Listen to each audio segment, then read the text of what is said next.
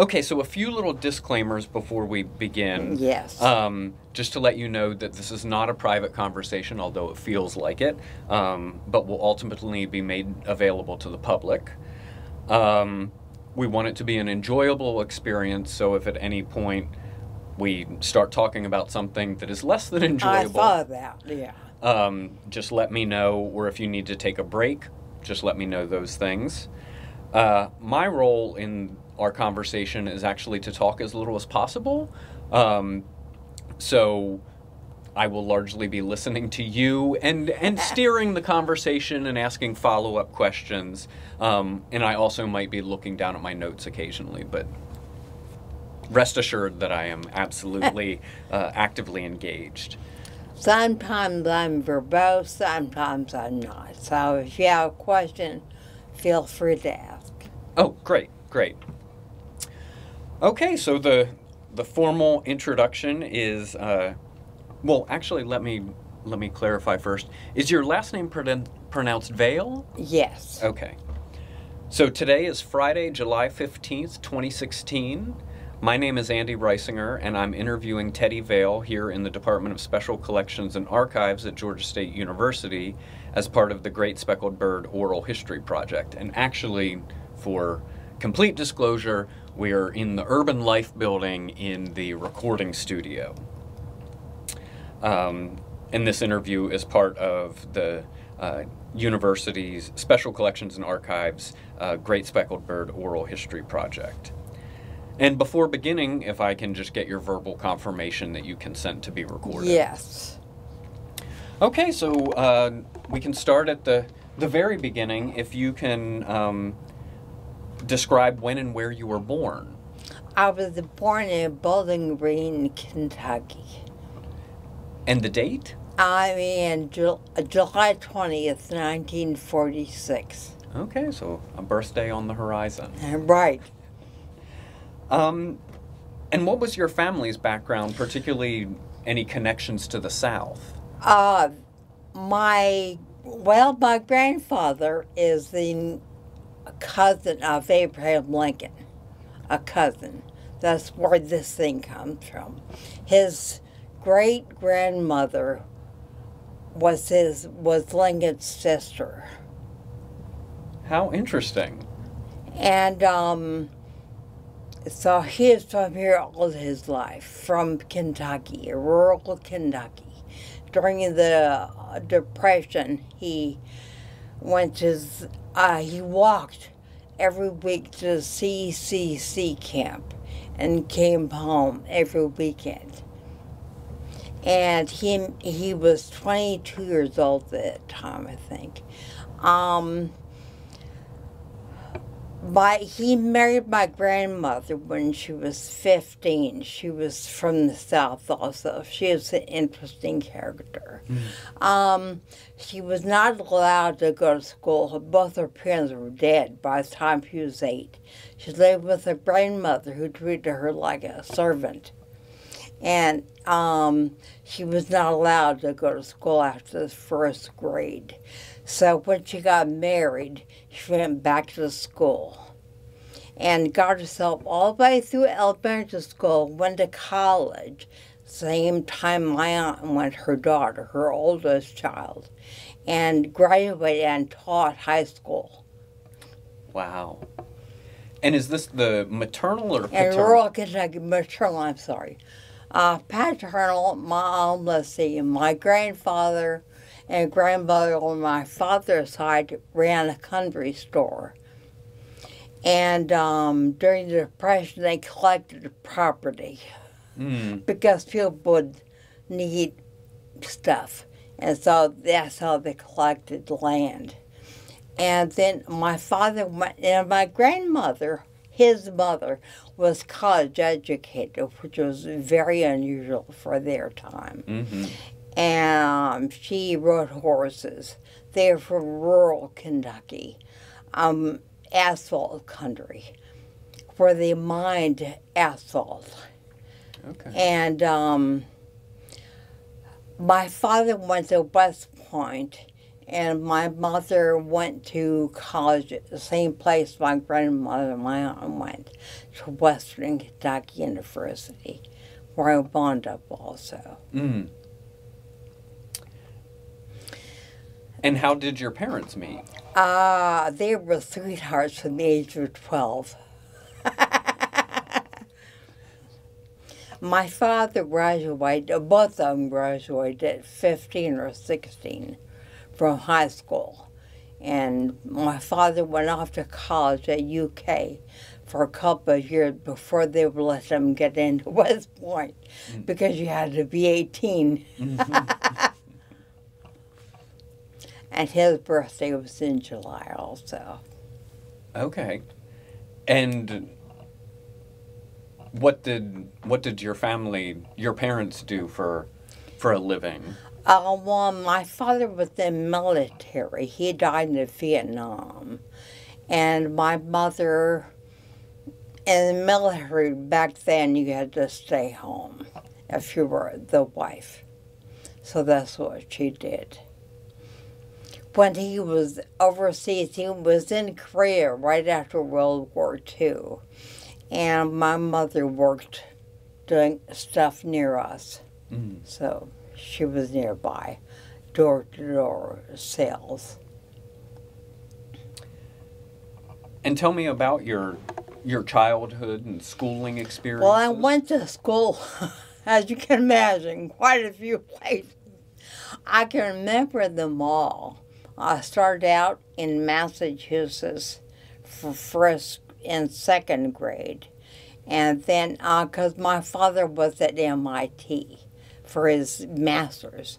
He graduated from West Point in 1945. Went into the Corps of Engineers because the top of the class could pick their field. Mm-hmm. And so he picked the Corps of Engineers. And said they were also sent to graduate school. And so he went to MIT. I remember them all, but the main thing was I went to high school, the last 3 years of high school in Greece, during a time of upheaval. That was when Kennedy was killed, and then Johnson was suspected by the Greeks of being the murderer. So there was a lot of upheaval. Mm-hmm. And there would be general strikes, and so all the Greek kids would not come to school that day because they were in the strike. But I am dark, so I looked Greek. So sometimes I would go into the crowds also and watch what they were doing. Mm. And they would go to the embassy and protest, and my father was at the embassy. And I spoke Greek too, so that helped.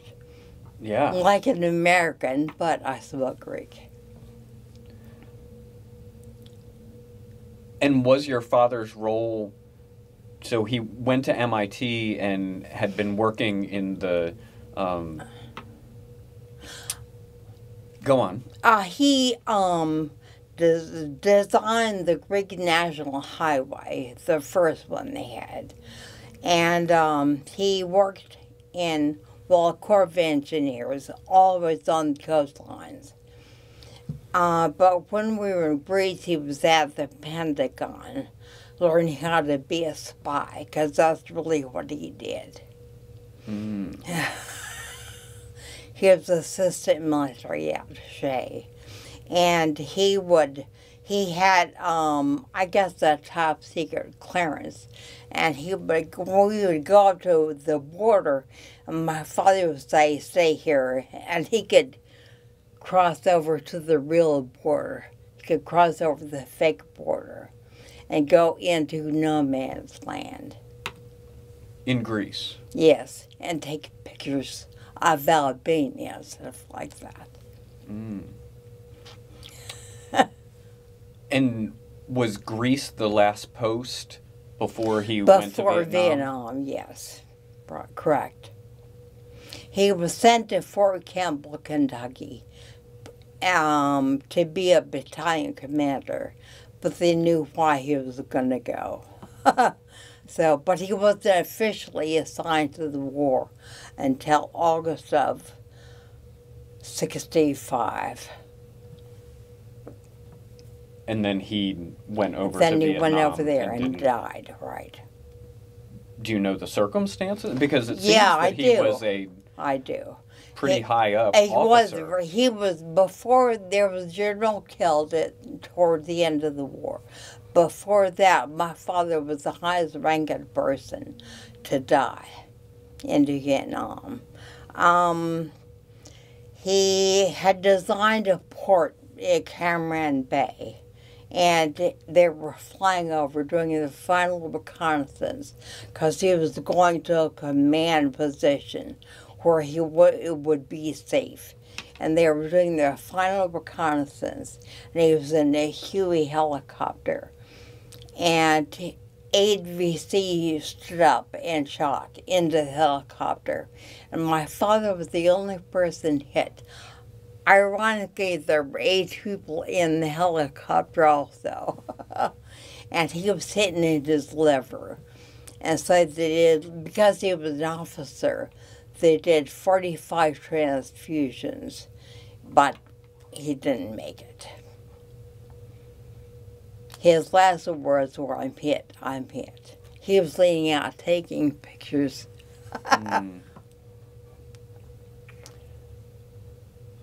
And what sort of...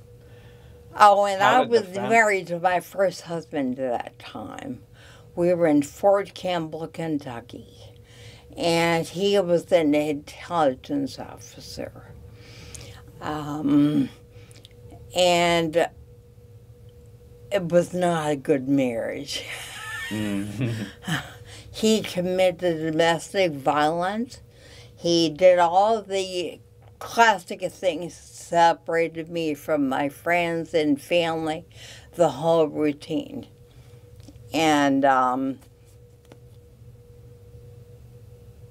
I did not take it lightly. And then I found out that he had been pulling rank in line at the commissary or the PX, wherever he was shopping, using my father's name, and that made me angry also. And I went to college then. I had gone to college for 1 semester, not quite a semester, at a college, Murray State University.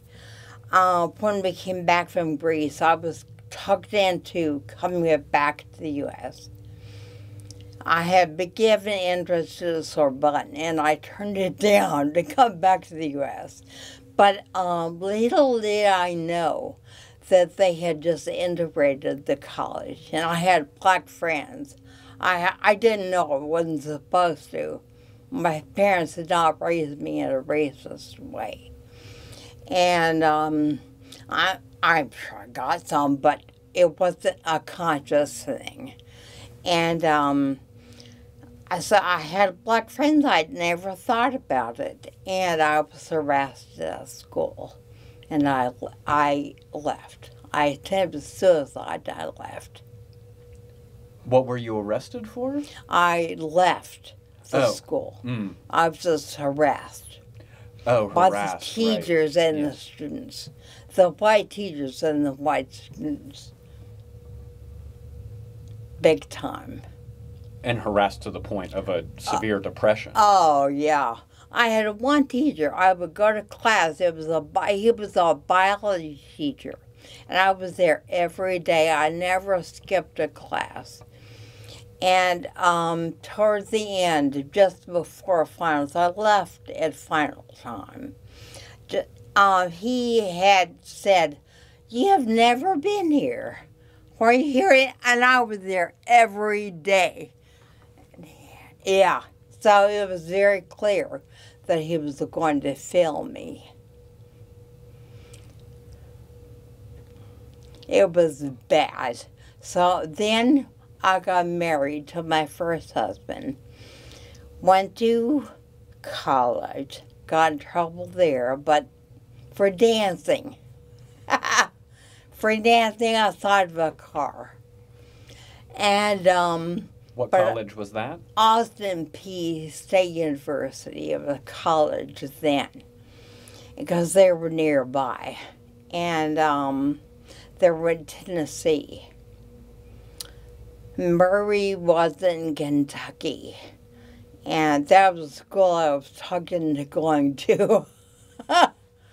By Dusty Stewart, who was an author, a minor author. And he had stayed at our house and talked me into going. Then Before that, can we go back a little bit and talk a bit about your childhood interests and aspirations? Oh, okay. I read a huge amount. Every book I didn't even like cereal. But my mother didn't allow us to read at the breakfast table. So I ate cereal because I could read the box. At night, we all ate dinner together, which is the way I raised my kids, too. And my father, our assignment was every day to read something in the paper besides the funnies. And we would discuss current events at the table in a non-judgmental way. I read a lot and danced. I loved to dance. So when I got out, I just danced all the time. I took ballet, I guess, from 6 to 8. And I also belonged to Girl Scouts. And I just remember one time, when I was about 8, the ballet teacher got mad at her husband, who played the piano. Well, that pissed me off, so I quit. I just couldn't stand bad treatment. It drove me crazy. But no major other interests. Are there any authors or books that you recall most fondly? No, not really. Oh, yeah, well, Jane Austen. Yeah. I've read her so many times. But when I was young, I would read those. I don't know if you ever had them, the orange biographies. They would have these biographies of people in books that had an orange cover. And I read all of them. I would go to the library and check out everything I could. I held books. And Jane Austen was my main one, I guess. But I read everything I could. A lot of mysteries, too. I remember one of my favorites, but there are only a couple of them, was Trixie Belden, because she was working class. She lived in a trailer with her father. Her mother was dead, and she would solve mysteries, so she was very independent. Not like the Kelly Keene one, that one. She was great. I loved it. And so you mentioned being in school in first or second grade, and then we jumped to Greece. Oh, right. Where are some of the other places? Let's see. Massachusetts, back to Virginia, Fort Belvoir, Virginia, because of my father. Let's see, that was there. And then back to Kentucky to go to school there. That was fun. All my relatives taught at that school. Hey, it was a one-room school building. But it was like a lot of different classes, but not one room, one building. And I had an aunt that taught first grade, another taught second grade. My mother taught third grade. My grandmother taught high school. That was upstairs. The elementary school was downstairs. And the year I was in second or third grade, third grade, I guess, I got that minor measles thing, and I couldn't go to the last day of school. That made me mad. I'd been there, and I never quit school. I never, ever skipped, ever, except for my junior year.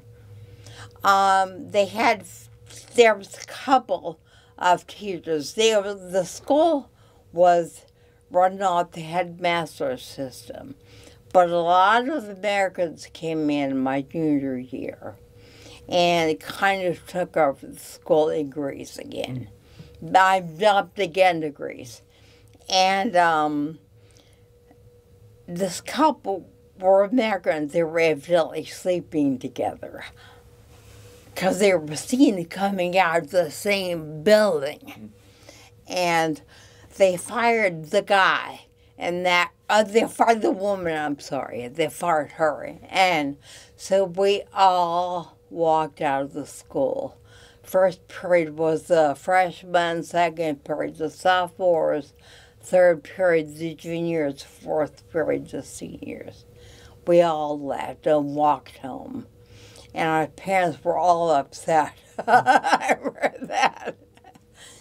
But we were mad and very angry. And what was the outcome? Oh, they didn't hire her back. Nothing much happened. We were convinced to go back. But they never did stuff like that again. They didn't use those kinds of behaviors as judgment, hopefully. Nothing else ever occurred, and the teachers didn't feel cowed. And that was the main thing.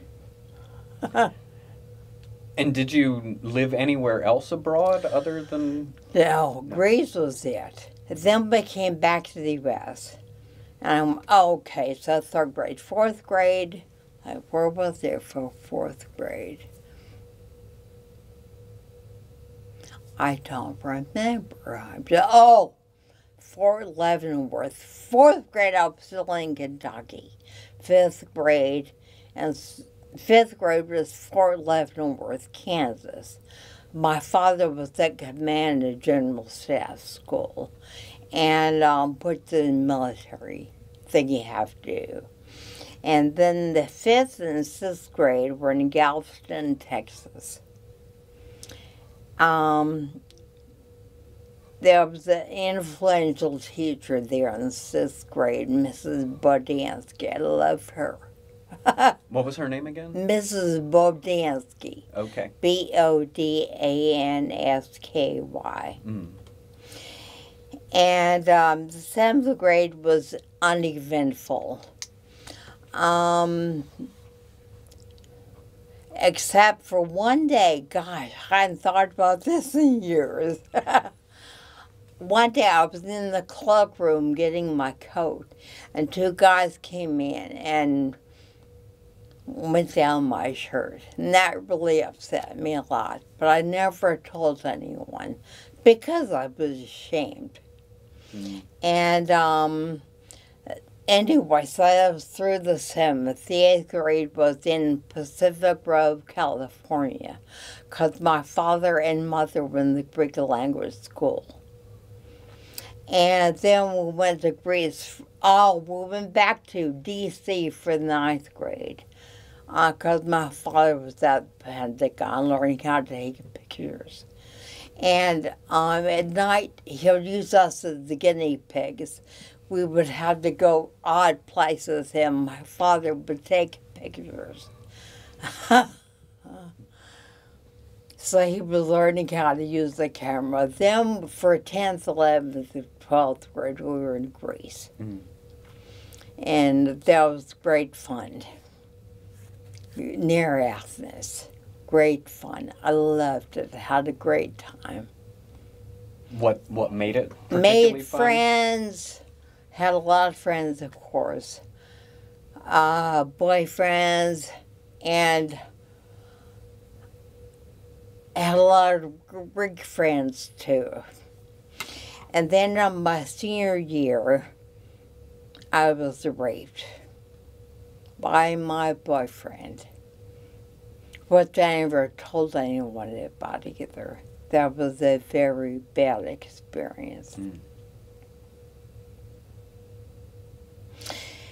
And then by freshman year, I went, like I said, to Murray, where I was given a hard time. We came back here.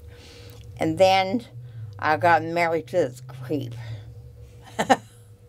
But he would let us go on Sundays to my mother's to eat. We ate out there, probably because it didn't cost him any money. And then my father died. So then my husband decided to get out of the Army, I think because my father was dead. And we went to a Republican private graduate school in Arizona, some sort of business school. And I learned Spanish there. He became a banker in New York. We separated when he moved to New York, and I went home to Kentucky and got a divorce. It was a bad situation. I was very relieved to get a divorce. My mother pushed me into going back to school right away. So I went to Western, and I was there 6 months with some very interesting people in the house. And I met my boyfriend. We were together 2 years before he graduated. He was black. He was during all the civil rights upheaval. And then we closed down the school at Kent State. Or not closed down the school, but darn near closed down the school.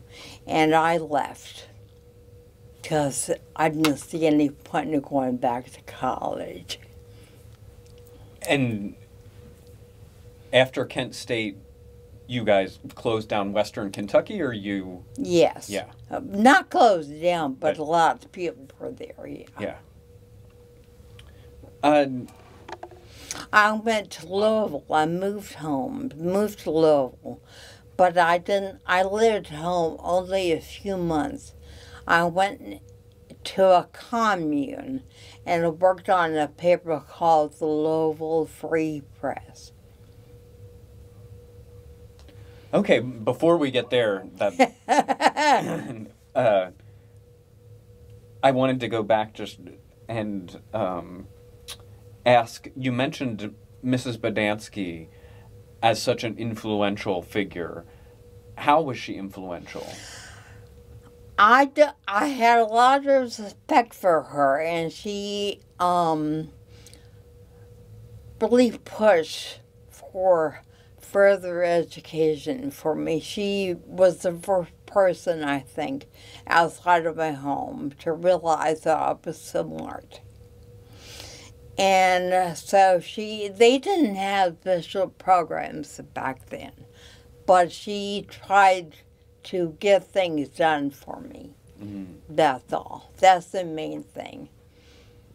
It was very clear that she knew I was bright. And I had a lot of respect for her, probably because of that. And what was the sort of political climate of your household? You mentioned that you were all tasked with reading. That's hard, yes. My father was in the Army. I imagine my parents were voted Republican, but my father's family was Southern Democrat. And so I don't know. Honestly, I know that they voted for Eisenhower because my mother used to play bridge with Mamie. And so they my mother knew her. And so they, I'm sure, voted for the Eisenhowers. My mother, then I don't know. I honestly don't know. And my parents really did not discuss politics at all. But both my brothers are very right-wing. I'm not. I'm the odd man out.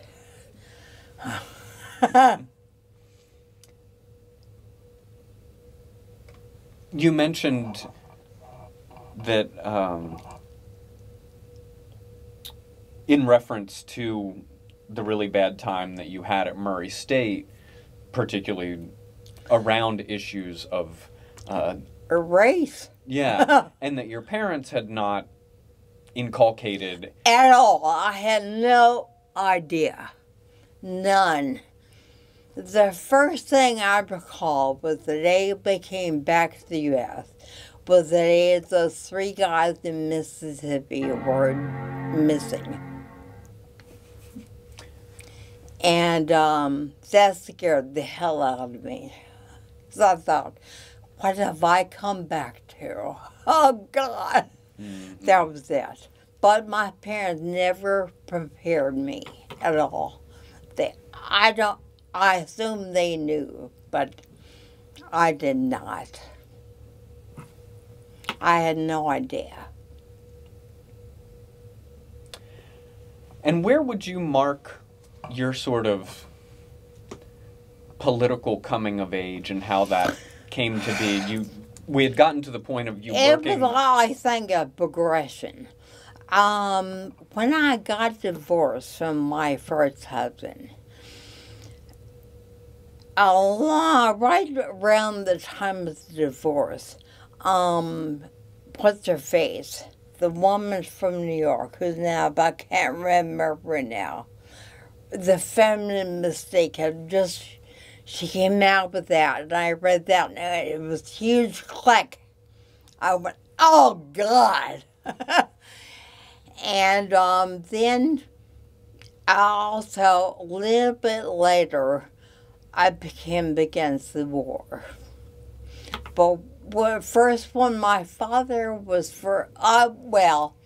when Johnson came on and announced it in August about the mining of Haiphong Harbor, and we were all sitting in front of the TV watching that, and my father said, "Oh, I'll be going to Vietnam soon," and he was. He was gone 3 months, and 4 months, and as long as my father was there, and right after he died, I was kind of not in favor of the war, but not opposed. And then when we were at that school in Arizona, I met a woman who was Bautista's granddaughter, and she hated Bautista. So that was, but some of the other people there were involved in the Bay of Pigs. And so I was getting their view plus this other view, but I think that had influence also. Gosh, I thought it was 7 years. So when I got out of that environment, I became against the war. It became very clear to me. And then when I became more of a feminist, and then against the war, my politics changed. It was a progression. Everything was a progression. How did your family respond to your evolving politics? Okay. Oh.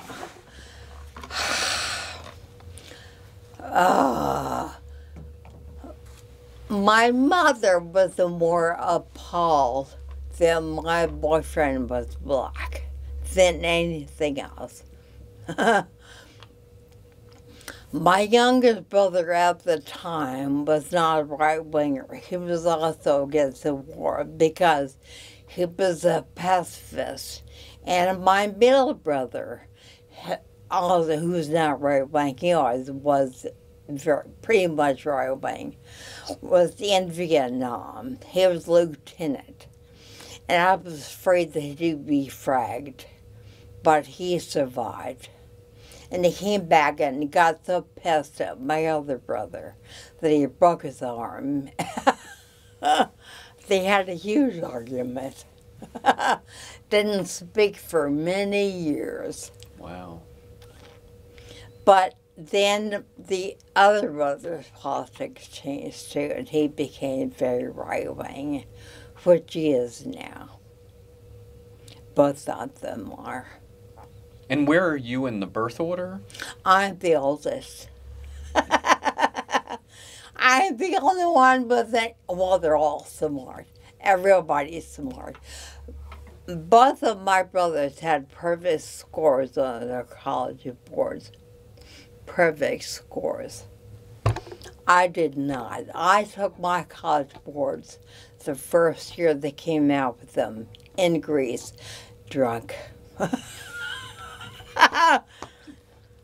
So I couldn't even see the paper some of the time. But I had a wonderful time the night before. Mm-hmm. They didn't have an age limit on drinking. And we were drinking every weekend. Sure did. I drank a lot. Mm-hmm.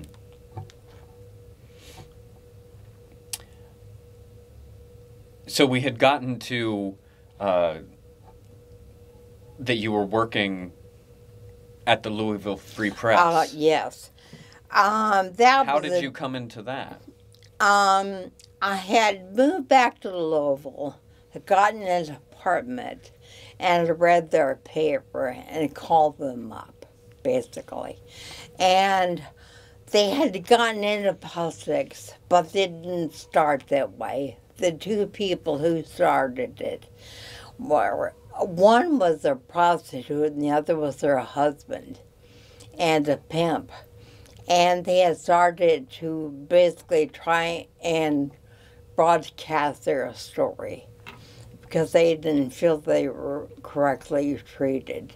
He wound up in jail, but they had developed their politics from that. And so it became a very political paper. And I was a staff writer and it eventually took over and the situation was bad. I was more like a mother. I became the editor. Then I was a journalist, I felt. What year did you start there?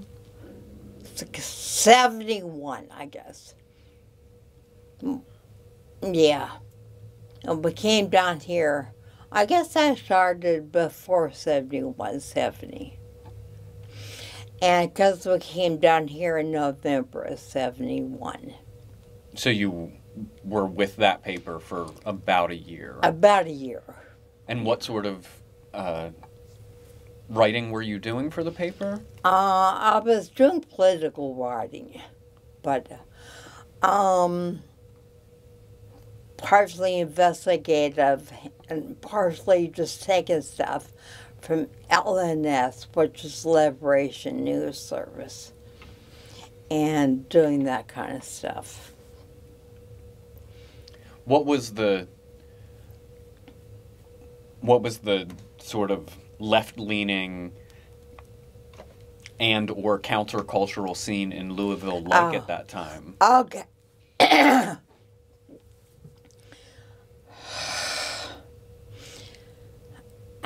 Not as big as some places because it was a small town. But we had some relationship with Anna Carl Braden from the Southern Patriot. And my husband had done photography for the Southern Patriot. And he was dating my roommate. I don't want to go there.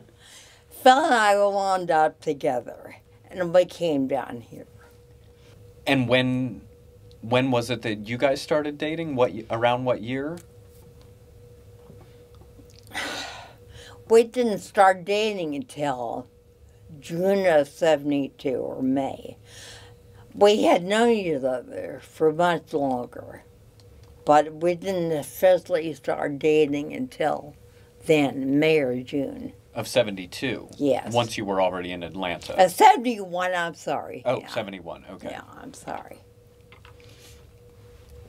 And so you started dating in June of 71 and you moved to Atlanta? In November. Thanksgiving Day. So you became pregnant pretty quick, early in the relationship. Real fast. Real fast. And what drew you to Atlanta? My husband. And I'm the one that wound up on staff. He wanted to come here and work on the bird. I had read the bird, but I was pregnant. I was craving Chinese food. And he had been offered a job in Boston. That's my phone. Ignore it. Somebody must... I don't know what's going on. Anyway. It's okay. So, but we wound up, I lost the argument, and we wound up down here. And so... Remind me of the argument. Like, he wanted to come here, and I wanted to go to Boston. To Boston? He had been offered a job doing just photography in Boston. For another paper? Or? No, I think for an organization of some sort. I don't remember much else. But came down here, and see, we drove to the bird that day. It was snowing, and nobody was there. There was a skeleton crew, of course. It was snowing and Thanksgiving, or just before Thanksgiving. And so we went to the bird. A few people were sitting around, and we just came back the next day to talk to more people. And I got an assignment. I guess Phil got a photography assignment. He did not write, to go to Florida and report on the farm workers. So we wrote a story on the farm workers. Phil took the pictures, and I wrote the story and submitted that. And I went on staff in January. Of 72? Of 72. And where was the office located at that time? At that time, it was on Westminster Road. Then I worked for several months. Then I was very due. The firebombing happened just before I went into labor. Mm-hmm. That was the last day I was there, as a matter of fact, because I went on maternity leave, because I was due in a couple of days. And the firebombing happened that night. It was a Friday.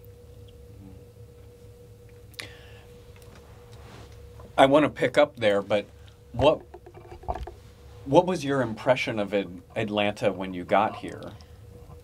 Isolated. It was snowing.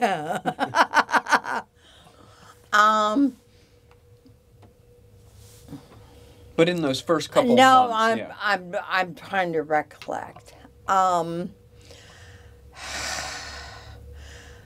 There was a larger left-wing community here, certainly, than in Louisville, and I felt it very embraced. We found a house to live in right away. one of the people we lived with wound up being manager of the King Center for years and years. His name was Steve Klein. And the other guy was a carpenter. He was a creep.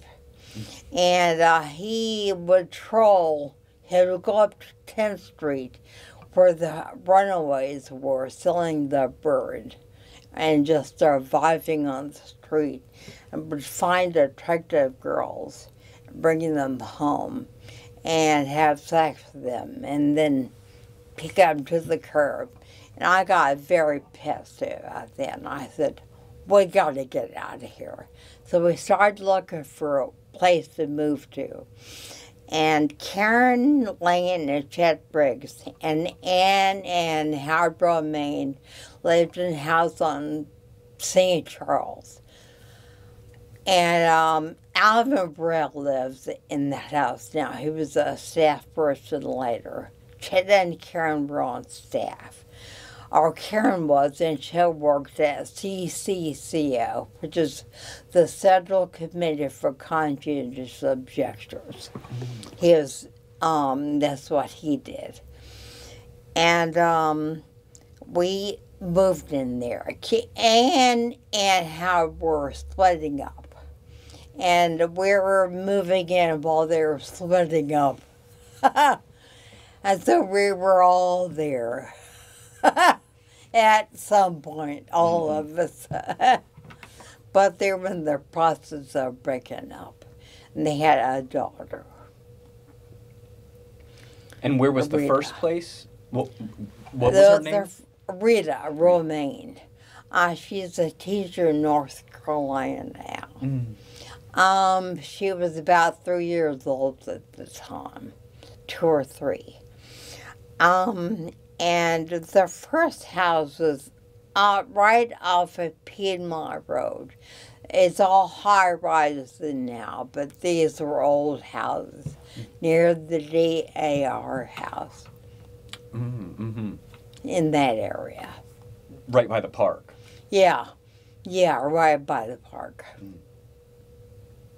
So it was only a couple of blocks to walk to work. So I did that till we left there. We were only there about 3 months. Then we left and moved in with Karen and Chet. And we were there quite a while till my son was 3. And Karen and Chet and Howard split up. They were both on staff, I think, at the Bird. And Karen and Chet bought housing in Grant Park. That was when they were very cheap. They were urban pioneers. And we stayed in the house and rented out the spare room to a guy we knew who was a carpenter. Not that bad guy. No, I had nothing more ever to do with him. We were there till my son was 3. Then we moved on to Steel Avenue where a lot of the Bird people lived, which is like 2 blocks away. And moved in with a friend of ours who had been married to Jean Guerrero, who was on staff. No, Pam Beardsley. Oh, okay. And who is now a nun and lives, she's a Buddhist nun and lives in Dharamsala, India. But we moved in with her and lived there several months. Then we moved into a house we rented on Monroe Drive.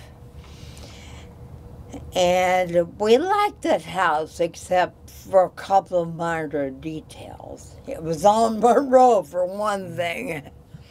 And we bought a house on Orwood Avenue in Orwood Park, which is near Grant Park. And we were very much urban pioneers at that point, but a lot of leftovers were over in that area. So we felt kind of secure. I used to joke that they could drop a bomb on those two neighborhoods and kill a lot of us.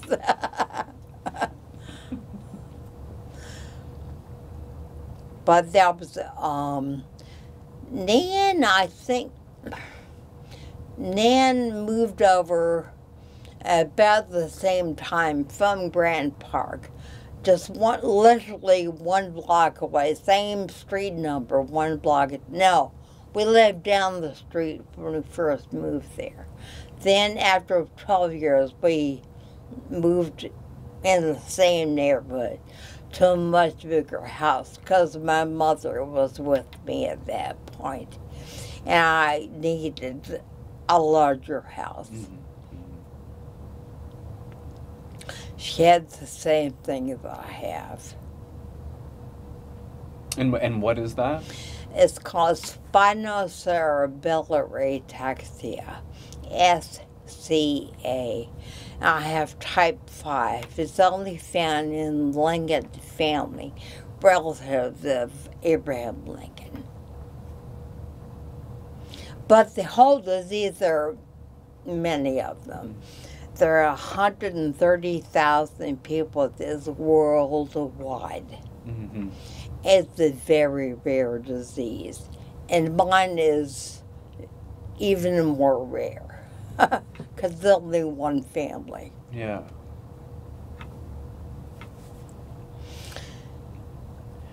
To get back to some of the... Shortly after you moved to Atlanta and that period of the late 60s and 70s, were there... You had mentioned Betty Friedan's feminine mystique. Were there other books or music or art? At that point I was reading everything feminist I could get my hands on. One of the main things that was a big influence, Robin Morgan did an anthology of women or anthology of feminists. I can't remember now. I love that. And Simone de Beauvoir. Mm-hmm. I just read everything about feminism I could. And with that interest and passion, orientation to the world, how did that... Orientation to the world, that's exactly right. How did that play out at the Bird? Okay. That was not a problem. We've had these self-criticism sessions every, I think, Friday. I'm sure you've heard about that. And from there, a lot of people very much moved left. They became involved with the October League, which was a communist pro-Chinese organization. And when I left the Bird after 2 years. So 73, 74? 74, I believe. And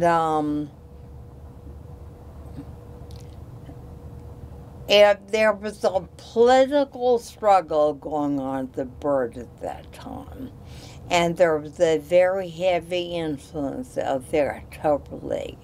I was doing other left-wing stuff, of course, outside the Bird at that point. Because that's my whole milieu was that. And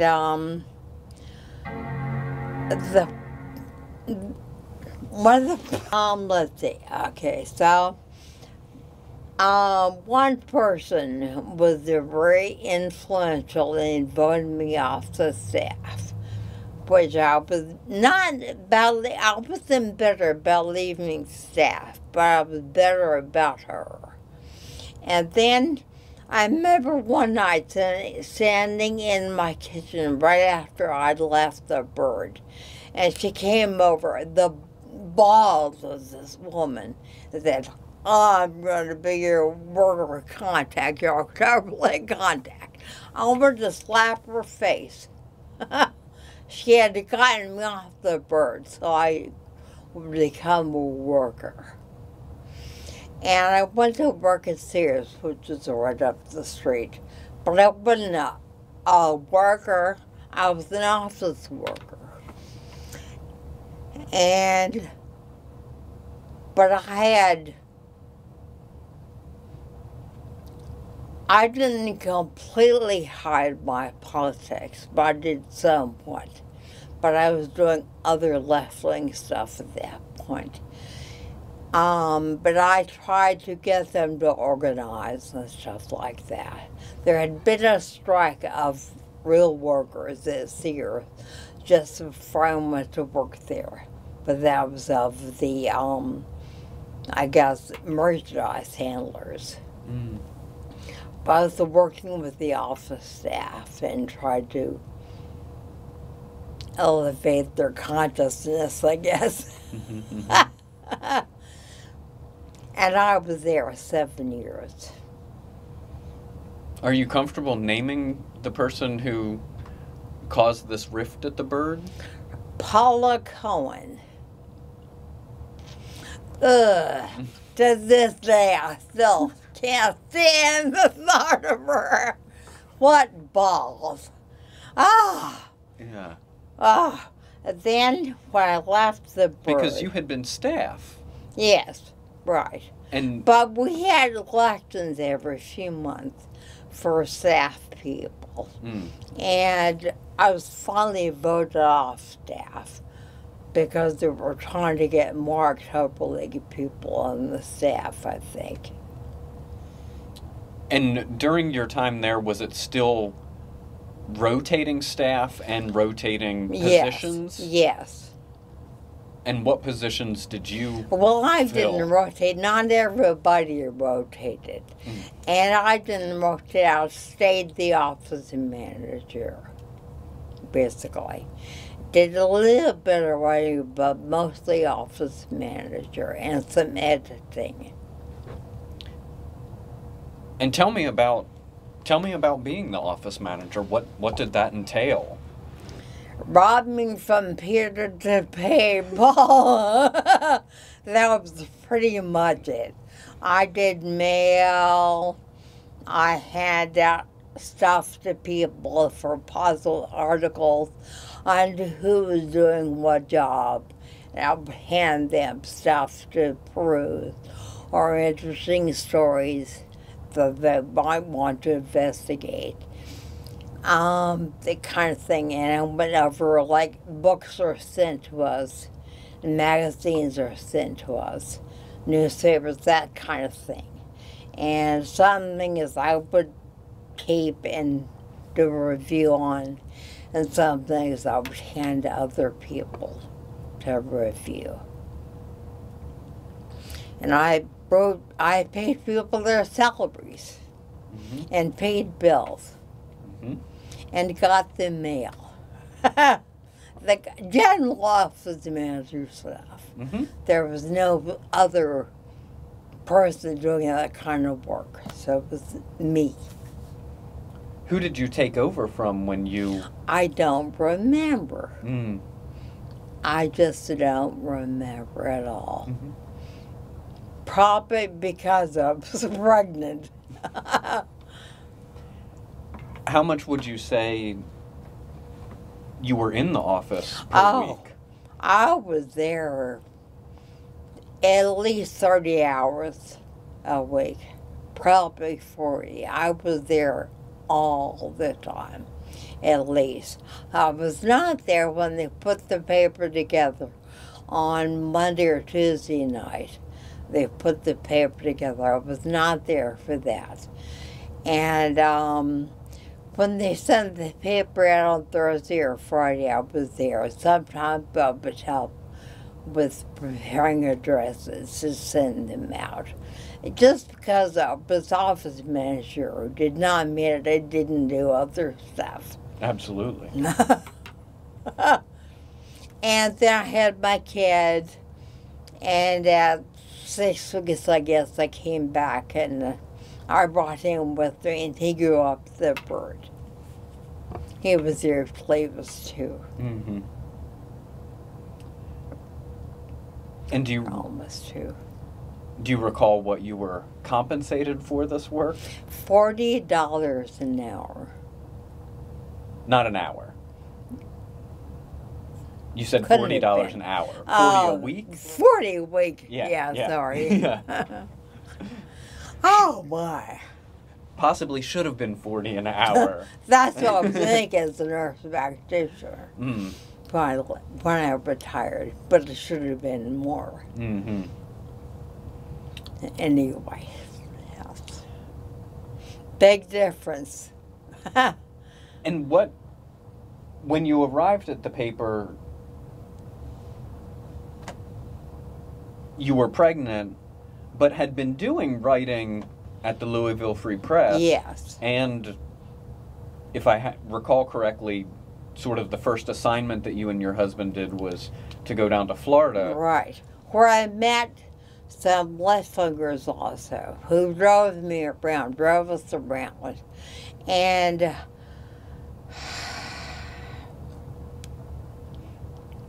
this guy that we met, we became very good friends. He was very nice. And I found out later that he was involved in a bombing. But he was very nice to us. He was involved in which bombing? Some sort of bombing in Florida. Mm. In the early 70s. I can't remember anything else. Mm-hmm. I don't remember anything else. So from that first sort of gig that you had with the Bird, how did you come into the office management? We were there a lot. We were just there a lot. And I guess I ran for office. You always ran for office. And I guess I did. We were just there so much. Somebody probably said, why don't you run for office staff? Or run for staff. And so I did. Mm-hmm. And Phil was never interested. He never did that. He just wanted to take pictures, which he did. The early May cover is me having just given birth to my son. My husband took the picture, and it's a sepia photograph, and it's me and my son. Oh, that's fantastic. I'll have to go look. A few minutes old. Yeah. That's great. So what do you recall about, you mentioned the Friday critique sessions. What do you recall about those and the staff meetings? Everything just became more left-oriented, which is okay with me. But during the self-criticism sessions, we would go around to a person and talk about anything that happened on staff that week, like if we felt that someone had been sexist or classist or racist, that kind of stuff. It was never personal. It was always political. Objective, I guess, almost. Mm-hmm. That kind of thing. And we would just, then we would talk about how, at the end, I guess, then we would talk about ourselves. We would criticize if we felt something, and then talk about what we could do to improve ourselves. That was the self-criticism. Mm-hmm. Or if we had been such a racist or classist. And then I guess we would just, that was the end, we would just go around to every person. I don't remember how we started or how we ended, or who was responsible, but that's the way it worked. And also when you arrived, again, I'll use that phrase, with your feminist orientation to the world,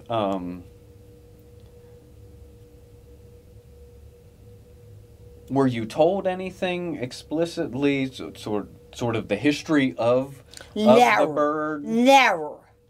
No, never. So you hadn't been told of the feminist revolt or the women's revolt? No. Stuff sifted down in time, but it was never told to me. No, I was given no history of the word. It just sort of sifted down, like the sessions came out of that. That evolved. But, so that was the first thing. It was a process always of learning how things happen, but never officially. And during that time, were there many of the founders or long-serving folks still participating? Oh, yeah. The Coffins were there. Howard was there for a while. Roger was there. He was not original, but he was there. Yeah, he had just gotten there a year or so And earlier. Gene was around, but I don't think he was on staff then. Mm-hmm. I think he had already moved to the ACLU. Mm-hmm.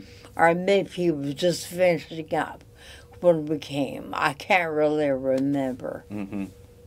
He was around. But several people had moved on to the October League at that point. And so I learned about the October League.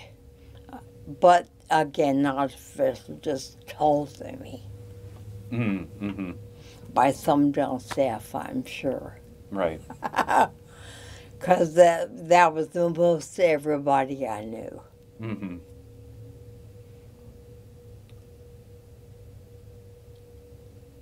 And how... Oh, go on. There was a lot of women's stuff going on at that point. Not just on staff, but other outside of staff. Mm-hmm. I remember one night coming home after we moved in with Chat, and there was a meeting going on in the living room of women talking about stuff, a consciousness raising session. Mm-hmm. And I did not become involved in that again because I was pregnant. And so not terribly interested. I became involved later with the Atlanta Women's Group, which is a group of a mixture of heterosexual and lesbian women who met once a week to discuss, to talk. That was a very good group. We went through histories eventually of our sexual histories, and it had no relationship to sexual orientation, and we discovered that. Mm. And one woman and I, we devised a booklet, the first one I know of, and we didn't know what we were doing, on domestic violence, because we knew there was a problem with the police department. And so we went down there to try and get them to begin to do something around domestic violence. We met with deaf ears, of course, but we did try. Mm-hmm. That was the first organization. What year might that have been? I think that was about 73 or 74, somewhere around there. And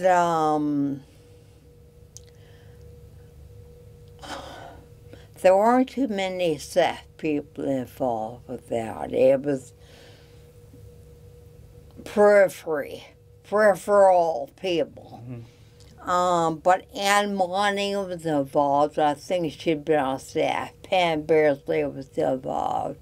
I was. Lorraine Fontana, who had been there for a while, was involved. That's really how we got to know each other better. Mm-hmm. Who were some other people that I'm trying to remember. Yeah. On the bird or off the bird? Elizabeth and Joe were a couple. I don't remember the last names. They were not bird people.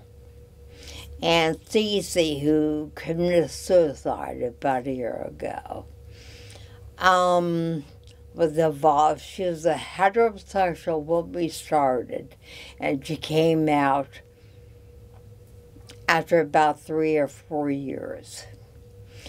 And I honestly don't remember anybody else. There were other people who came in and out. Brianna Kaufman was involved for a while. Her brother Gus, or Smokey, was on bird staff for a while. Mm-hmm. And where would you guys meet typically? We met on McClendon Avenue in Little Five Points area. Mm-hmm. Near McClendon and the street where the Unitarian Church is, Candler Street. We met near there on McClendon in a house. We rented a house that was specifically for that purpose. This was back in the days when housing was pretty cheap. Yeah.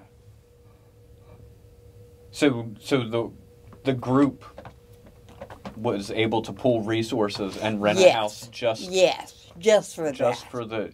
And what was it called again? The Atlanta Women's Group. Yeah. And we called ourselves the Atlanta Women's Group, a socialist feminist organization. Mm-hmm. And how long did that go on? That went on 7 or 8 years. So quite a while.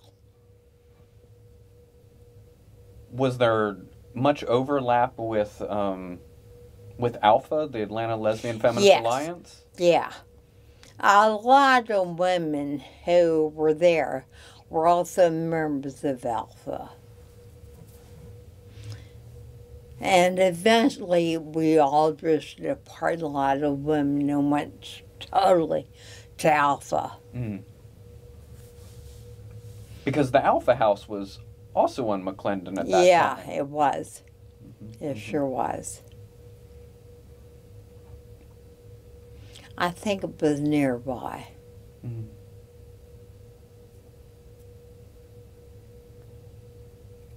Do you recall, did they,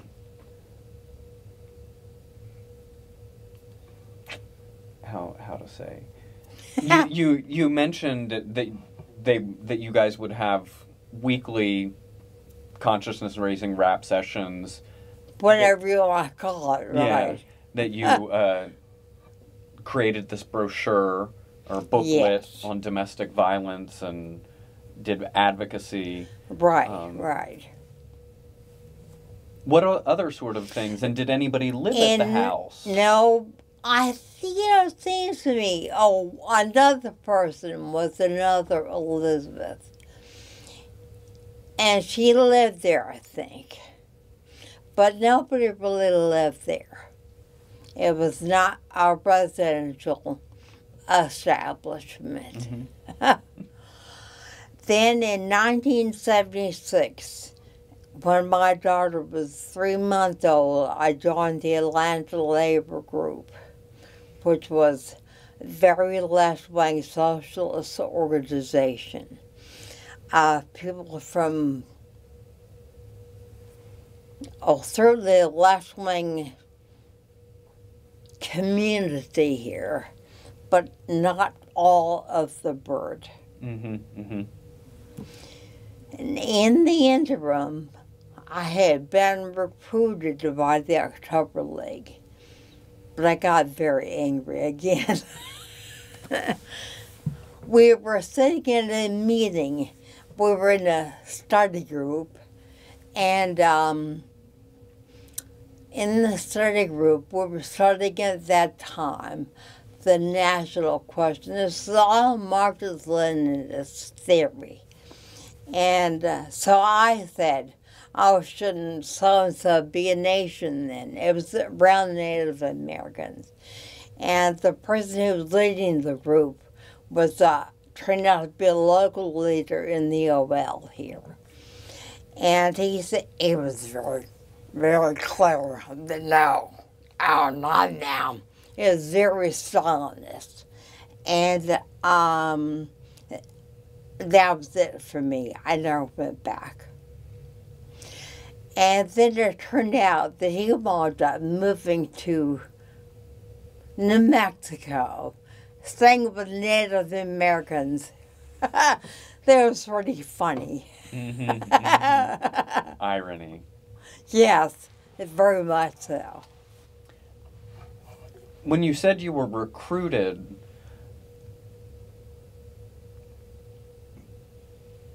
what do you mean by that? That was how. They had study groups and they invited me places. It was that kind of thing. It wasn't like someone came to a house and asked me to join. Because at that point, I put the kibosh on it. It was over. And that was when the labor group came into my life. So 2 questions about the October League.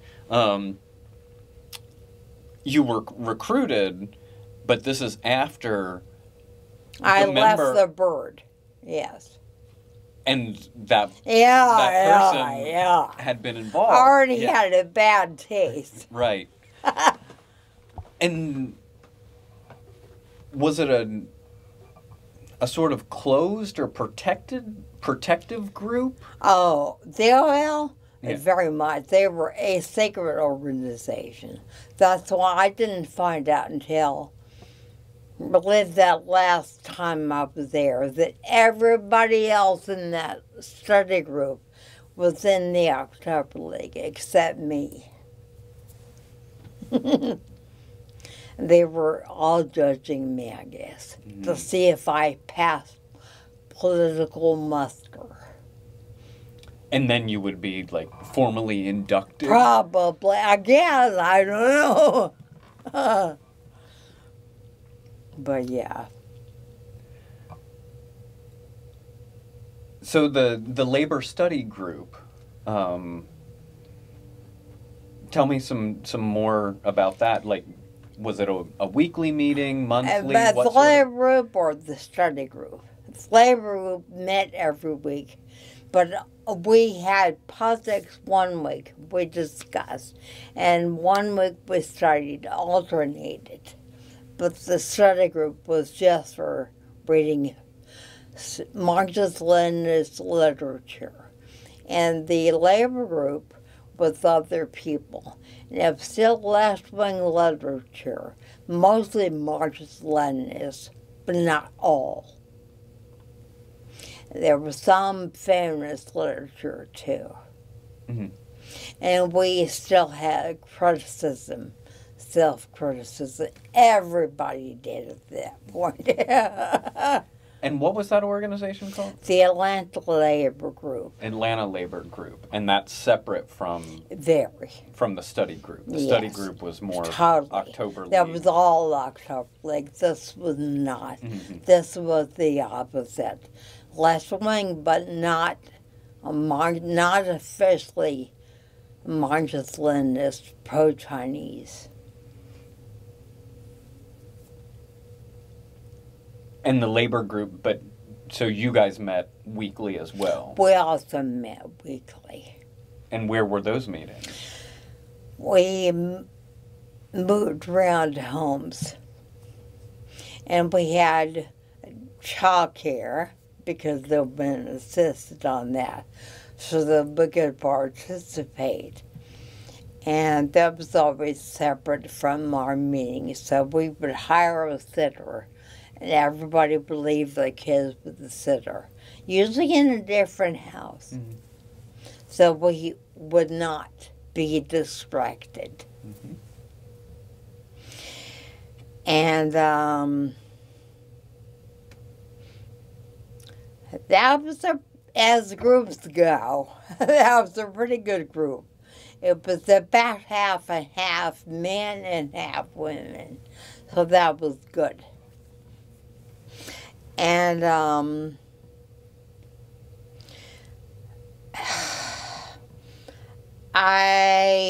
was some organizing or attempts at organization, but we didn't have the focus that the oil had. So we weren't trying to bring workers into a communist organization.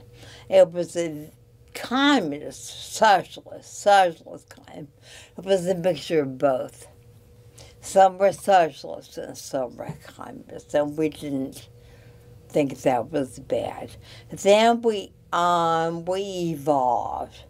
The group evolved into the Central Committee for something out in New York. They were another communist organization. This was late 70s. And I didn't like them, but that was when I left. And I had no more political associations. And how many people do you think were typically at any given labor group discussion? I'd say 8 to 10. Mm-hmm. Not a lot, but I'd say about 8 to 10. Mm-hmm. And we did picnics. We did for May Day picnics and stuff like that, and plays, things like that. Do you recall anything, any readings that you had or topics that you engaged with that were particularly meaningful? Yeah, I remember one thing we read was by a woman who wrote this whole book. I don't remember her name or anything. Basically saying that she thought men were irrelevant, or would be in time. She believed that communities of women without men still was left-wing slant. And that was in the study group, and we talked about that. And didn't like it. Mm. But there were some things I gleaned from that were interesting. I read Capital. I guess that was read Capital, the first book. Loved it. Loved it. We were a lot of Engels and Marx. Mm-hmm. I remember that. That's pretty much it. And then we wrote some stuff. We wrote a play. I remember one. I guess it was for May Day. I can't remember the reason. But we had an event. And the play was part of the event. It was at the Georgia Health Center. And I had written about when I worked at Sears. I remember I guess I was still there. And the name of it was Tears for America Shops, because their slogan at the time was Sears for America Shops. It was about a friend of mine who died of an aneurysm there, who was black. And I think they didn't pay attention to her until it was too late. If she'd been white, they would have paid attention, but they didn't because she was black. Mm-hmm. Which I still think is the case. Yeah.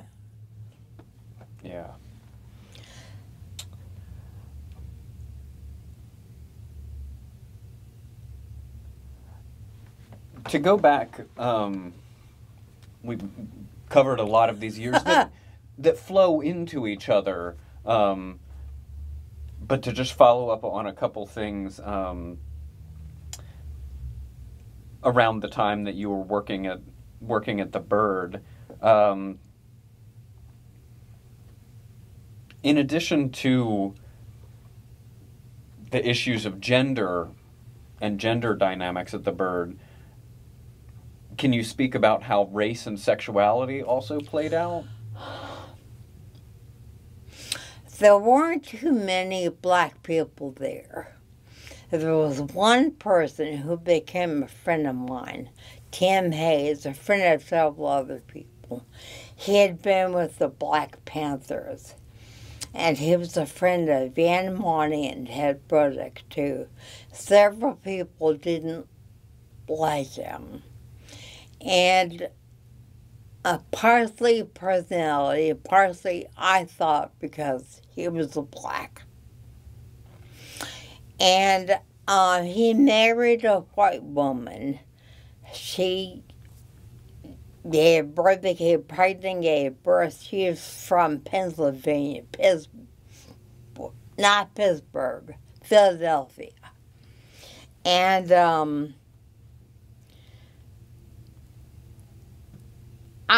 they were moving up there, and nobody was helping them. And I organized a bunch of people to go over to their house and move, or their apartment, and move them, get them packed up.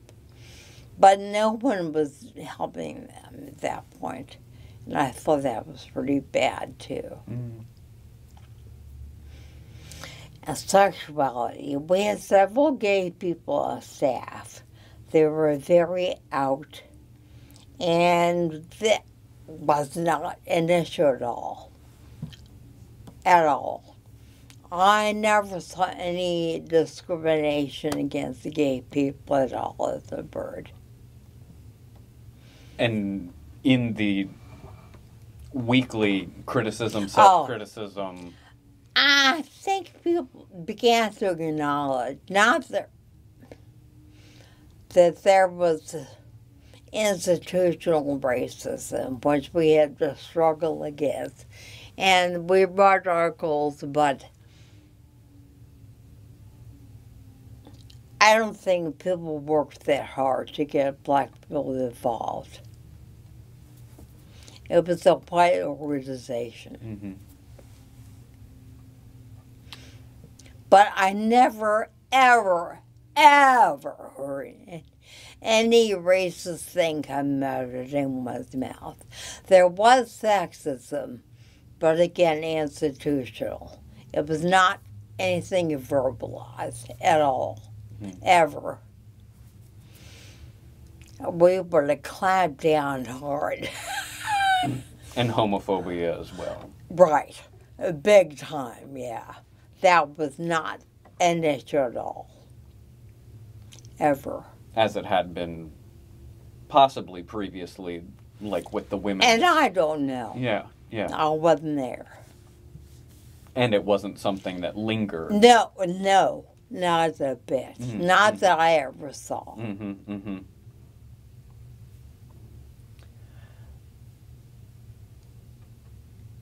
Is there any particular issue or theme or period of coverage from your years at the Bird that stick in your mind the most? Well, the anti-war stuff, I guess, is the main thing. I mean, that was a very strong theme, and that was really what we were interested in at that time. I mean, we'd read the other stuff too and thought that was great, but the anti-war stuff was important to us, and pretty much remained that way. And there became more of an analysis of that politically that I think happened also. The people began to realize that needed to be talked about on the pages of the paper. We were discussing stuff on staff, but not in the paper, and that began to come out. The paper became more political. which was probably also natural evolution. And what would that deeper analysis, can you give an example of how that? Not an article, I can't quote an article. Yeah, no. But just there'd be some things written in the paper, an article about the war, and an article about guns, and talking about the military-industrial complex, that kind of thing. And then that began to flow into analysis of what was wrong with society. And then you talk about racism and sexism and homophobia, too, in society in general. I don't know if that answers it for you, but okay, good. And there, in talking about that, you mentioned that it sort of became more maybe overtly political or yeah in its analysis. And I wonder how you respond. Several other people I have talked to have talked about the political cultural divide at the paper. Oh, yeah, there was. And so you did see that. Can you speak to that a bit? I was more political. So that was more important to me. Some people, oh God, some people saw culture as a way to get more political. That they had a political analysis of how there should be cultural change. Or, like, for example, some people really liked country music because they felt that people should politically identify with people who like country music. They may have liked it initially, but they saw it as a way to affect change. And there were people who culture was it, music was it, that was really important. But those people I didn't feel like had as much of an influence as people who were more political. They may have originally, but they wound up not to be that way. They just didn't have as big an influence.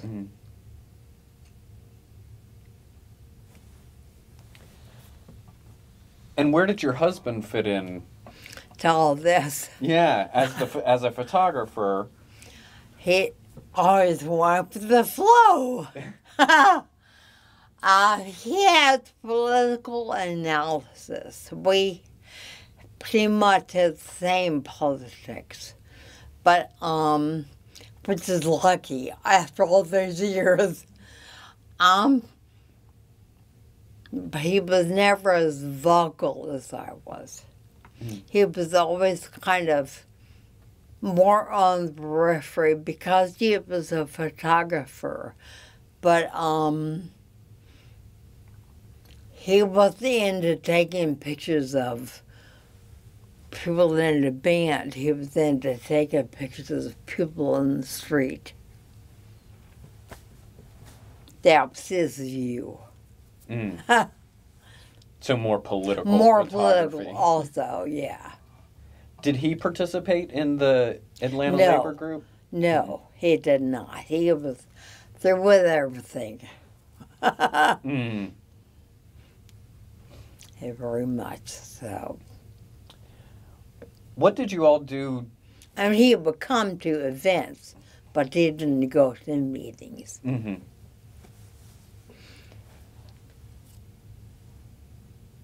If this is a pertinent question, what did you guys do for fun, for relaxation, entertainment during these What years? did we do?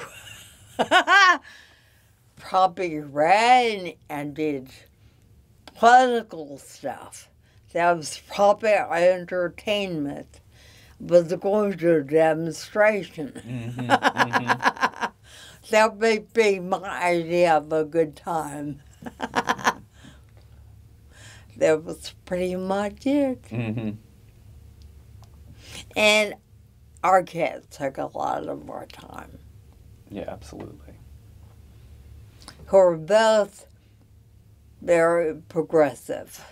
Mm. So we're lucky there. Yes, yes. So when you were voted off of staff, did you sever your ties completely with the paper at that point? Pretty much, yeah. Pretty much. And at that point went to work at Sears. Yeah. It was more that I became very much more political, and I didn't see the bird as really a part of that. That was not as left-wing as I wanted to be. And what were you hoping to do at that point through your political Have work? a revolution. Ah! Mm-hmm. Mm-hmm. While working 40 hours a week at Sears. Right. Mm-hmm. What Sears did you work at, the location? The main one that's now in Ponce Leon, across from Whole Foods. Mm-hmm. I did, like I said, office work. I worked for a buyer. I had a buyer, and I did the office work. And also tried to get the other people more politically oriented. And I think I had a little bit of success, actually. But because the managers hated me, which is okay with me. Mm-hmm. I remember this one, and I had no respect for them at all. And our boss would send these notes around several times a week, correcting this or wanting this or whatever. Everybody had to sign off. And I always signed in red ink and corrected his grammar with the same pen. I was still editing it. Yes. And I still do. And my daughter is a magazine editor, which is really funny. Yeah. What was your husband doing for work during these years? Techie stuff. He got into computers.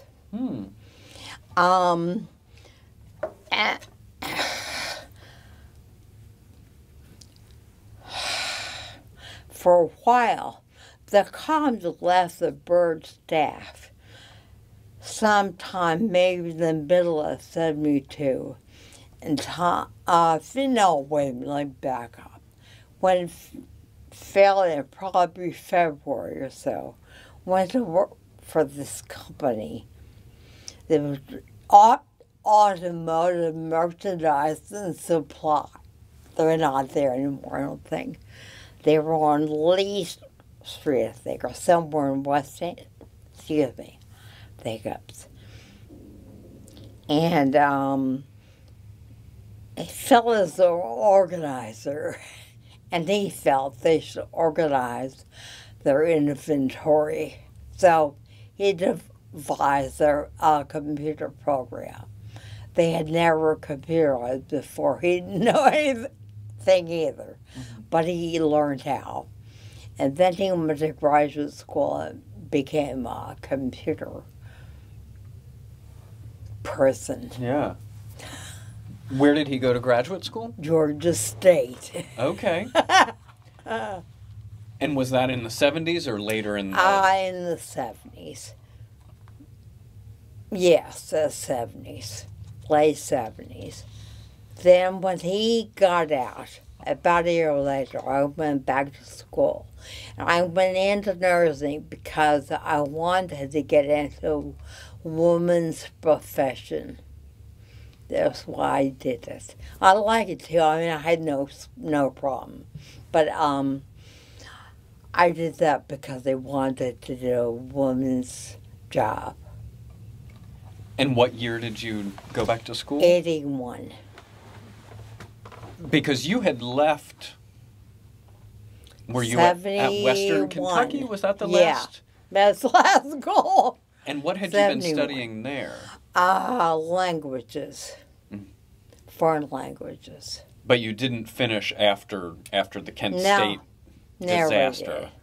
Then I started back up again. That took me, I went into nursing, it took me 3 or 4 years because of that. But it was pretty much part-time because I only took a couple of other classes and didn't need anything else. And so... Except nursing.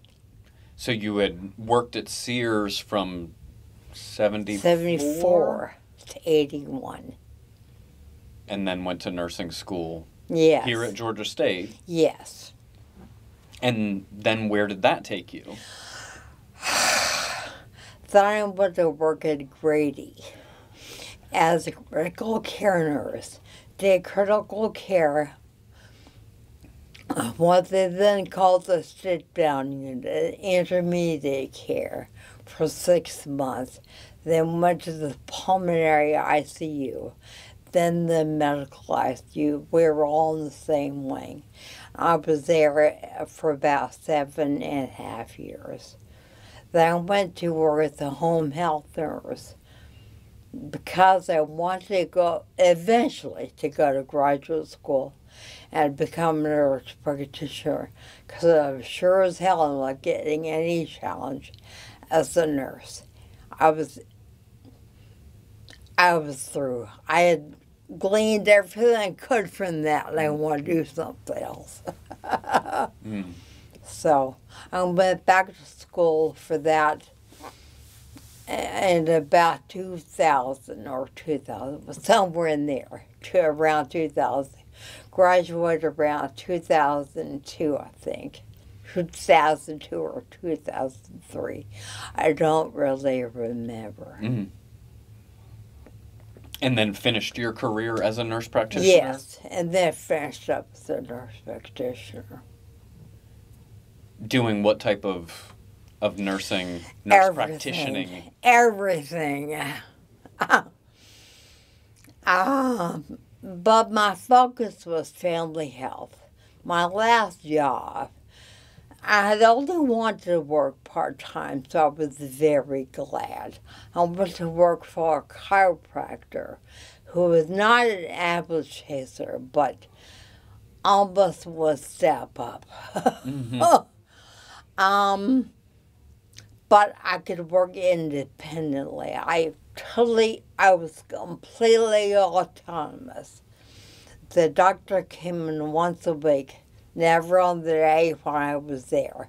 So when I was the autonomous, I was. I loved it. Yeah.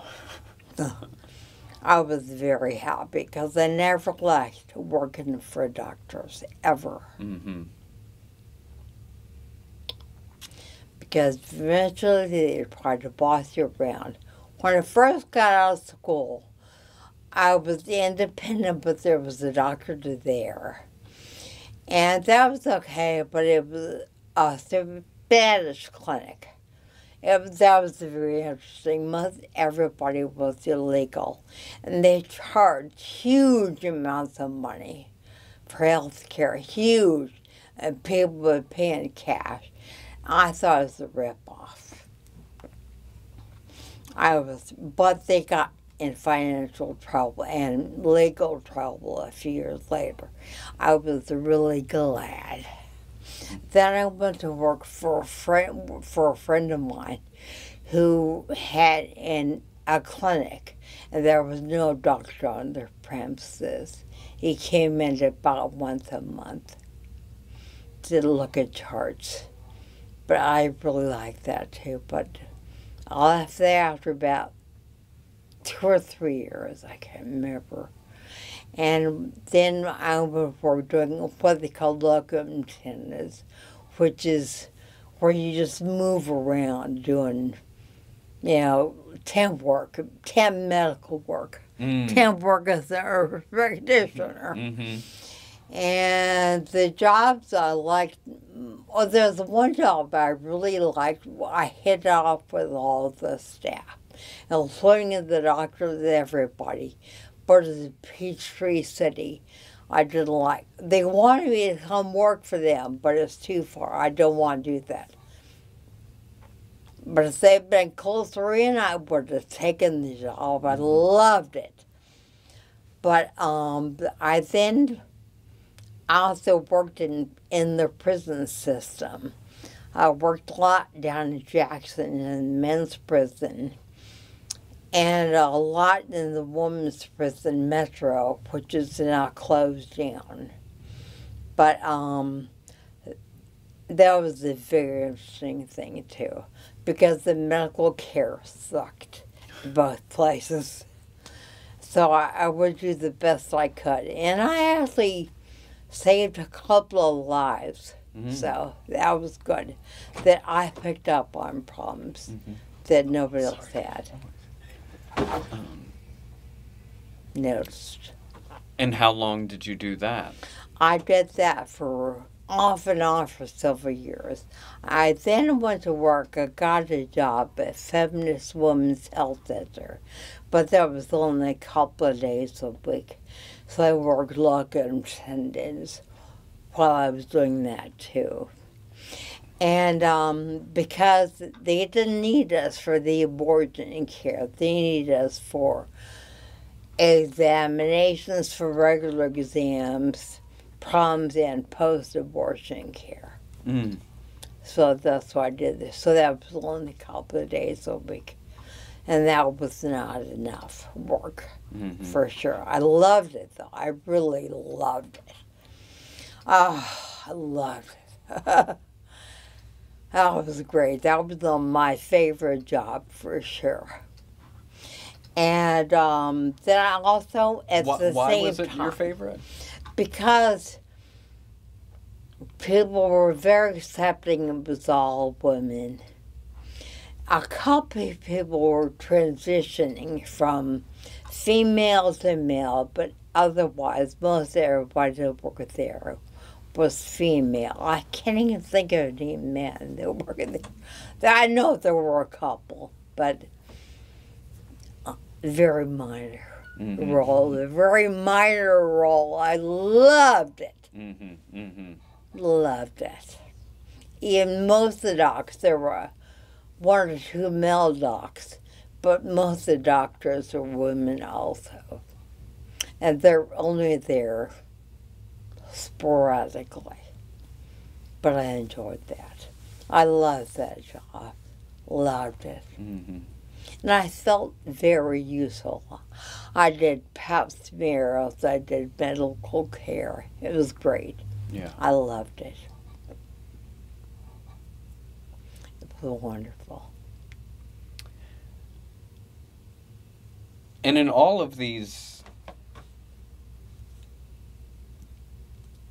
jobs that you've had, the careers that you've had, the politics that you've been involved in,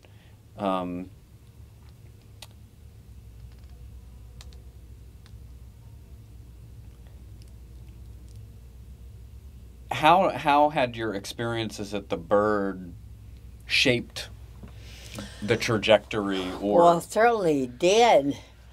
I don't think I would have gotten as much into organized politics without the presence of the Bird. I would say that was my first step. Because even the free press was not that much. But the bird really was. There were so many tentacles out from there. So, like, I saw people, we weren't having relationships. I mean, I would see people. And some people I saw more often than others. And we had more of a relationship, but it was not official. Except for Bert Severs, they were with the women's group and the labor group, but they were on the bird at that point. There was nobody on staff that did those things there. So I would say that was my entree into politics, was the bird, for sure. Always important to me. Yeah. And have you maintained relationships with people from the bird Yeah, years? oh yeah. Yeah, all the time, yes. Believe it or not. Like who are some of your closest? Oh, gosh. Jean Guerrero, Nan Orak. We play bridge about twice a month. The Coffins, Howard Romaine is a good friend. Pam Beardsley, no longer Pam. Norton is, I guess, my closest friend. Pam is your closest friend? Yeah, I'd say so. Let's see who else. A woman named Sunshine who was a salesperson. She became an attorney. She's now very ill and in a nursing home, but I still see her. Who else? Let me see. Gosh. Lorraine Fontana. Who else?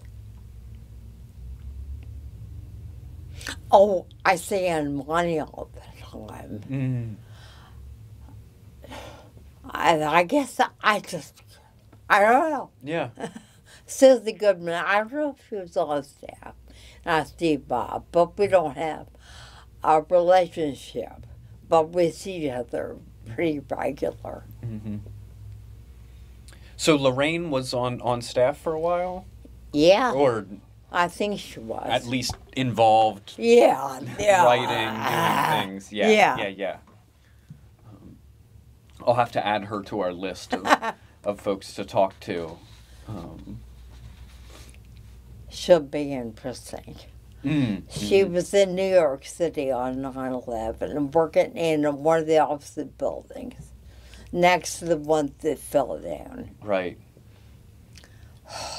Yeah, I know that she's been involved in many, many things over the years and has been interviewed, I'm sure, many times as well, but it would be interesting to talk with her specifically about the bird and how that intersects with her other interests, passions, activism.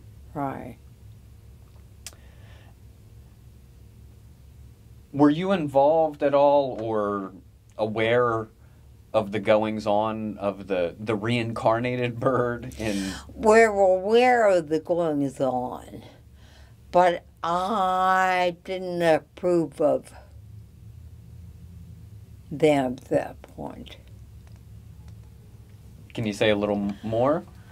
I felt they should have been more political. And so I was critical of that. I was well over it by that time. I had moved on. Yeah. So looking back, we're coming, I guess, 40 years and almost 50 since the founding of the bird. How do you reflect and feel about that era from where we're at now? It was wonderful. My God, I had nothing but good feelings.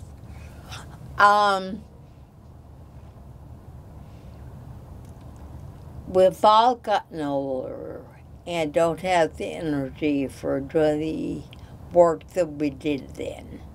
But I wish we did, because I think it's needed. I wish we had the energy. Mm-hmm.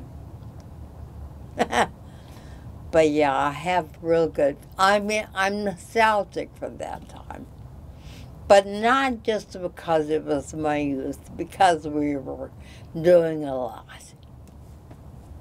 So that was good for me. Yes, it was a good time. Mm-hmm.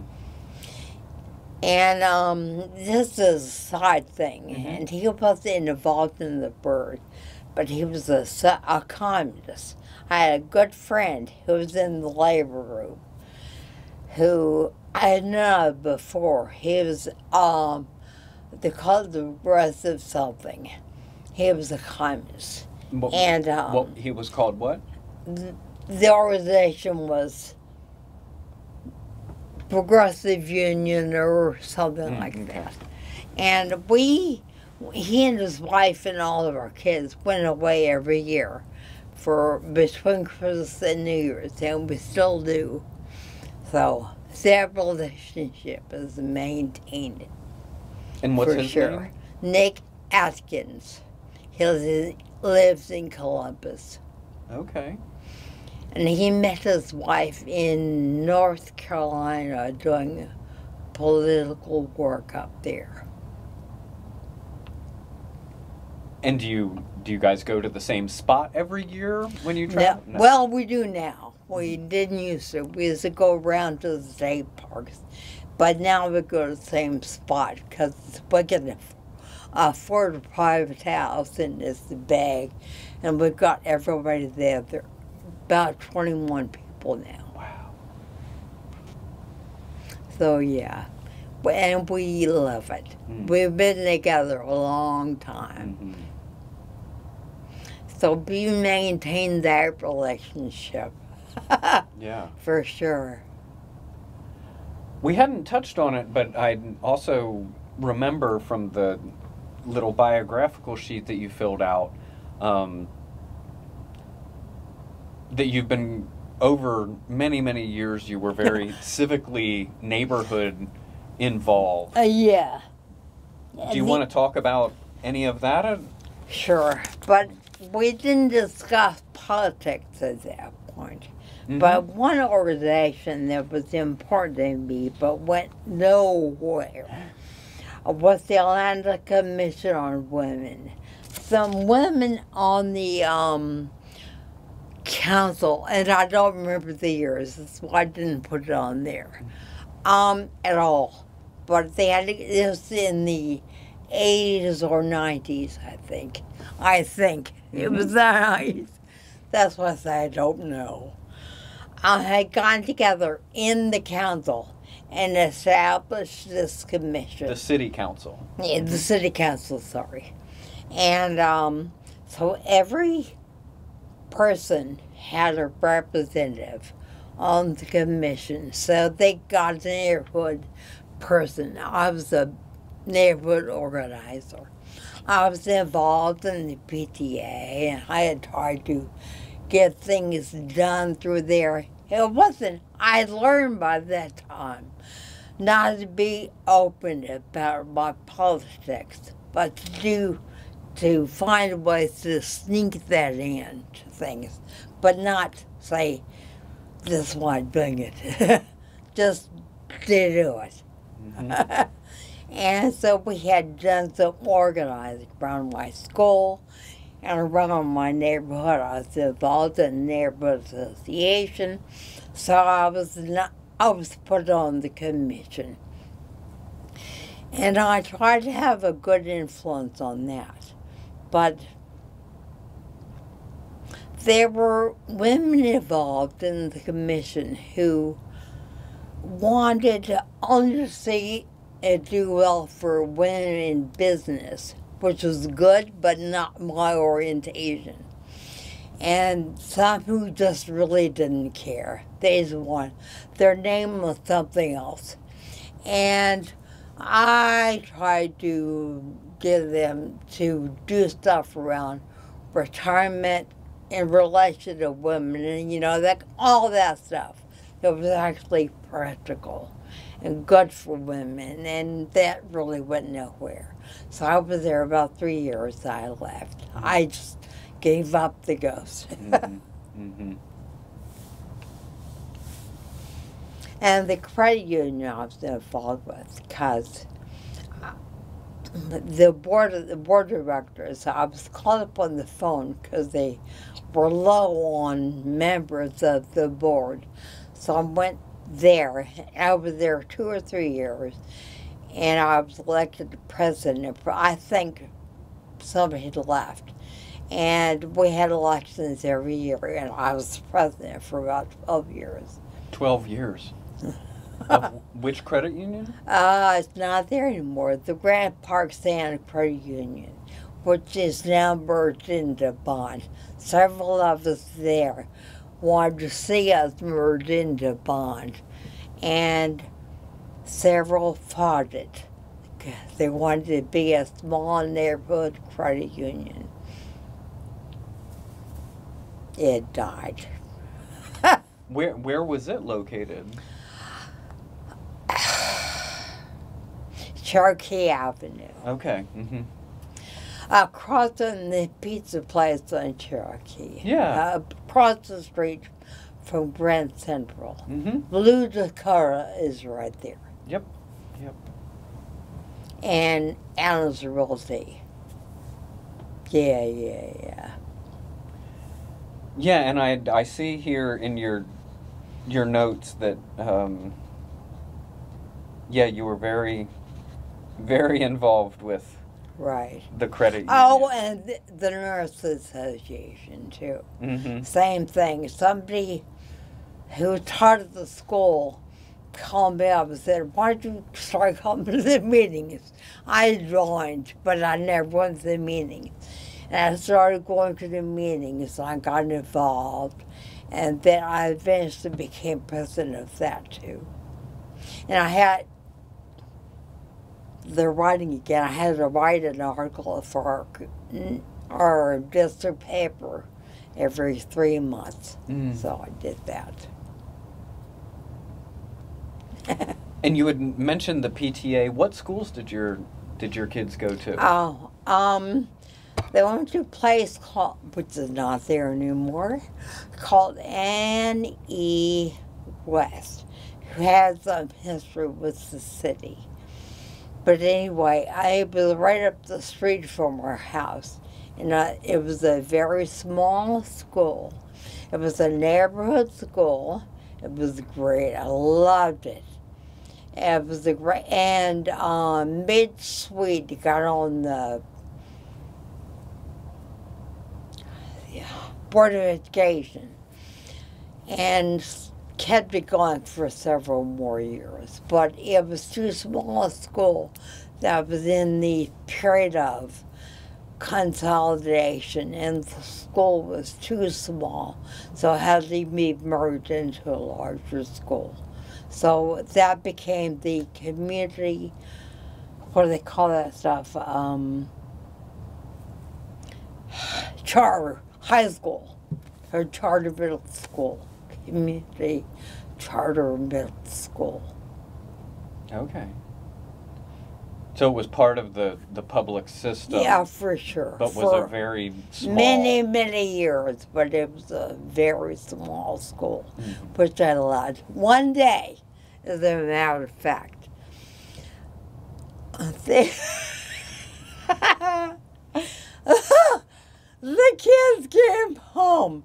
Nathan Guerrero used to come to my house every day after school because I was at home. And so Christopher and Nathan came home one day. This was before Jessica started school there. And they came home with little plastic books. So I naturally saw a little red book. I thought I was teaching some math. So I was, because it was like just built into my head. So I was really excited. And Christopher started backing away. He knew it was about to go ballistic. And it was the Gideons handing out little Bibles. I opened up, it was a freaking Bible. And I did go ballistic. But this was the son of the director of the ACLU here. Yeah. And so I called me on the phone and said, you know, your son just ran out from school? So Dean called the school and a ruckus ensued. Yeah. But Christopher knew enough to back away. First grade, second grade, I guess. He was a year older, so he was the second grade. He knew I'd freak out, which I did. Yeah. That's cute. Yeah, it was so funny. So from where we're at today, what are some of the things that matter most to you? So war in Afghanistan. That's what. Racism. I've been apoplectic over the last week. Because I understand what the hell is going on. And, I mean, it's bad. Racism is bad. But the problem is so much bigger than that. Oh, my God. And, I'm a Democrat. I'll vote for the Democrat. I consider myself now a progressive Democrat. But actually, with certain people, I'm more open than that. Yeah. And just for reference for listeners Sure. or viewers, over the last week, I know they gotta get in the paper. I'm nobody. Yeah. There have been 2 horrific murders by African Right. American Oh, men yes, by police. yes. Yes. And then a Which I'm sure is racist. Sure as the day is long. And then 5 cops were killed in Dallas by it, but I understand why. I mean, it's unfortunate, it's sad, but it should never overshadow what's going on. Yeah. That's why I feel Fox News or not, Right. which I will not allow in my house. It'll never be on, ever. Mm-hmm. No, no, no. Agreed. Well, we have covered all the ground that I was Okay. hoping to. Are there any other topics that you'd like to talk about? No, I don't think so. I don't think so. I think we've done it all. Well, fantastic. I thank you so much for coming in. I still get upset if my husband says something. I think it's sexist. That still pisses me off. That has not changed. That's fortunate. Yeah, you still have all your wits about you. Absolutely. Absolutely. Well, again, thank you for coming down. If there's anything that you would like to, that you remember, that you would like to go into in more detail, just let me know. We're so happy to have this on tape. I'm glad. I remember one thing when Carl and Braden came to town. Some bird staffers met with them. That was not officially a bird meeting. It was a separate meeting, but they were not approved of because they were CPUSA rather than more Chinese-oriented. I do remember that. So they were old timers and still Right, exactly. CPUSA. Exactly. And the that young was vanguard disapproved, right? wouldn't accept them. Right, exactly. Mm-hmm. I do remember that. Do you remember exactly what criticism was leveled? Jean Guerrero and Chet Briggs and Caroline were part of that meeting. And they didn't meet with other word people. I don't remember Gene being critical, but he might have been. But he was a little bit more, not, I don't want to say laid back, but more relaxed. And Chet was fine with him. And Karen was like him there too.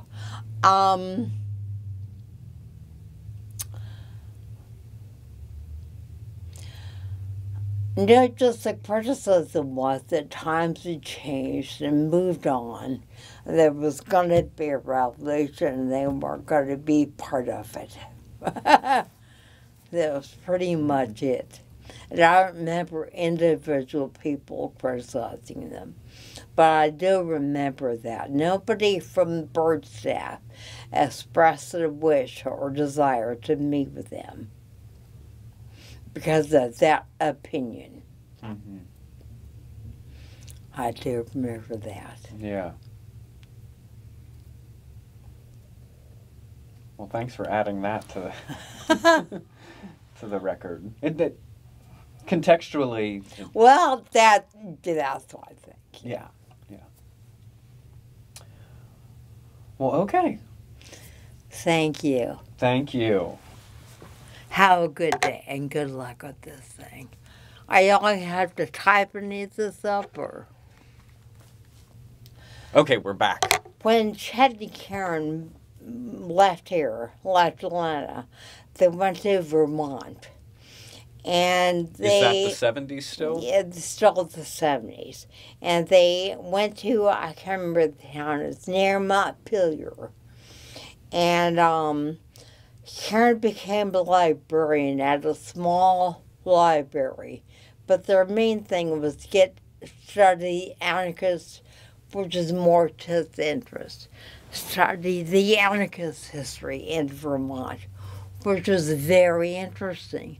A bunch of Italian stonecutters had moved to Vermont in the late 1800s, and they were anarchists in 1900s. And they had formed an association which they were trying to preserve. And they also had a community grocery store. It was basically communal. And everybody participated and put in stuff to be sold at the store, grew stuff. And it was a whole community of people. And then after they had broken down, the mafia came in and took over the building, and a lot of it then they abandoned it, and it got flooded out. But they had managed, Chet and Karen, to retrieve and save some of the old photos. So that was really interesting.